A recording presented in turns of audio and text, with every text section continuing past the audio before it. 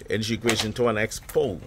12 days before Christmas, and guess what Santa giving out? We got the new bad boy right here, the EG4 hybrid inverter. When BP see that, they take off like a 747 jet because they know their days are numbered. Let's get into it. Alright, as you can see right here, we have the bad boy, the EG4. I like this part. Let's call that I'm in the bride. You understand? Because you know you're gonna have a long marriage right here. 25 years on the solar panels, 10 years on the inverter. That's a long marriage, boy.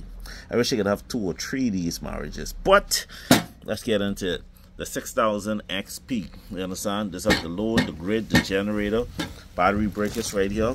You understand? The EG4, I like this brand because this reminds me of the Solark. You understand? It's like, you know, you want a Dominican gal, but you just got to settle for a behemoth. You understand? That's how it is. You understand? You're going with a cheaper version. You understand? Just have the Wi-Fi dongle right here. And what I like about this, we can stack this like how we stack cake. You understand? So we can put about 12 of these together and have about 96 kWs.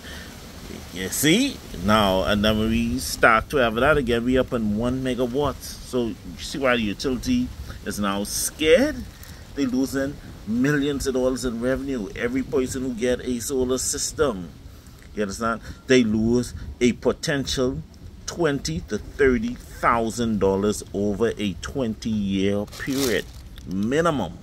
You understand? So anyway, we have our smart meter right here. You understand? So we can read this. How much electricity we producing and all this other yip yap plops. We have our array right here, solar on top of the roof. We looking good, man. Future today and the time is now. Just log on to the best.